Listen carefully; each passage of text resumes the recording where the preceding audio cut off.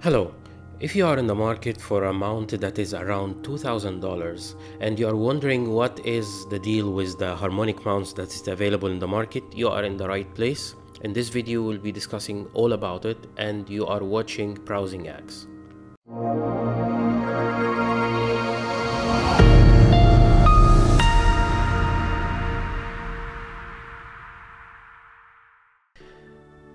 This mount weighs around 5.5 kilograms, and with the counterweight that it comes with it, it can carry up to 20 kilograms with a counterweight and 15 kilograms without a counterweight. It comes in a very sturdy foam case that it can protect it against any accidental hit, and also very useful when you are moving the telescope and the mount around. This case comes with a place to install your counter bar and your hand controller, and even you will be able to install the connection plate for the AM5 mount with the TC40 tripod. Harmonic mounts has no backlash, and this applies also to that mount, and this will be very helpful when it comes to astrophotography. Adjusting knobs for the polar alignment method is very sturdy, very hard, and they are actually very smooth when it comes to the movement, either the one that unlocks it, or the vertical alignment here, or the horizontal alignment here. Underneath the dovetail mount for your telescope, there is two ports here. One of them is USB-C, the other is output power. It can be used also for input power, because input and export power is both working the same ways. And this USB-C, it's gonna be very helpful if you want to connect your mount to your ASI Air directly. The hand controllers that comes with this mount looks very innovative. It's very different from the traditional mounts that you usually get. Here you get a joystick for the directions up and down, right and left, and then if you click on that joystick inside, it will activate the fast movement. So you have two speeds for this hand controller. You also have a point that mention the tracking functionality of the mount. If this T is illuminated in red, then your tracking is working, and you can click on it and you can disable tracking instead of going to ASI Air. The last button is the return button, but if you keep pressing on it for about 3 to 4 seconds, it will return your mount to the home position. Guiding precision is very great with this mount. I was able to get around 0.3 to 0.4 arc seconds when there is no wind, and I'm using only one extra weight of 3 kilograms in the area inside your tripod that you can add weight to.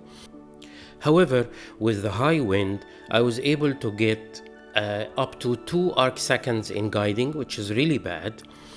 But when I added the extra weight in the tripod which is up to 9 kilograms of extra weight, I was able to reduce that guiding resolution up to 0.8 to 0.9 of guiding arc seconds with guiding, which is perfect for most of exposures up to 5 minutes. At the back of your mount here, you have a few ports. The first one is your power port, the second one is your hand controller port, the third one is the guiding port, which you should not ever use for any reason because it's old technology, and the last port is the USB port to connect your mount to your computer. However, I will always recommend to use the one in the dovetail mount here, which is the USB-C, since first it's faster, and secondly it's very convenient, and it will prevent your cables from snapping on you, since this one is usually moving with the mount. And lastly, you have a button here that is for Bluetooth. This is specific to the AM5N mount. It didn't come with the AM5 mount, the older version, and this will allow you to connect to your computer or your mobile with a Bluetooth connection from here directly to your phone. The dovetail saddle plate for this mount comes in two sizes, so you can install either the smaller size or the big size of the dovetail.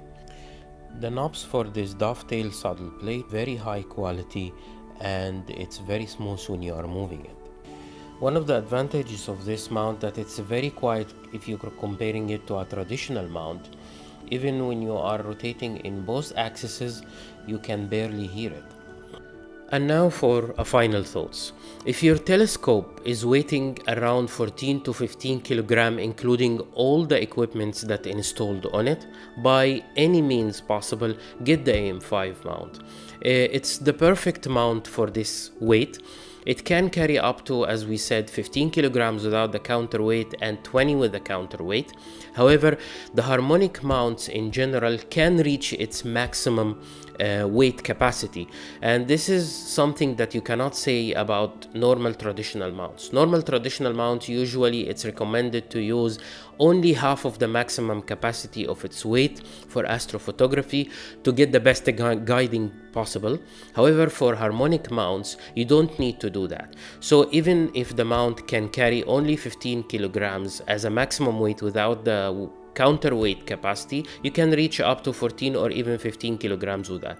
My recommendation will be get this mount, install the counterweight, and add a 5 kilogram in the counterweight bar.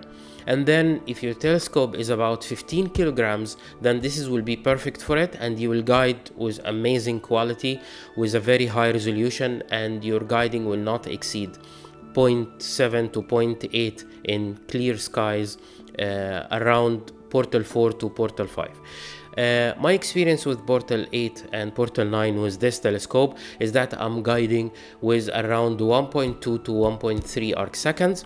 However, I think this is due to the low resolution of my camera, guiding camera, which is the 120 mm. And in my next episode, I will share with you some tips and tricks about how to improve your guiding and how to get a better polar alignment for your telescope. Hopefully you got a better understanding of how this mount works and what is my recommendation. As always, thank you again for watching, and I will see you in the next episode.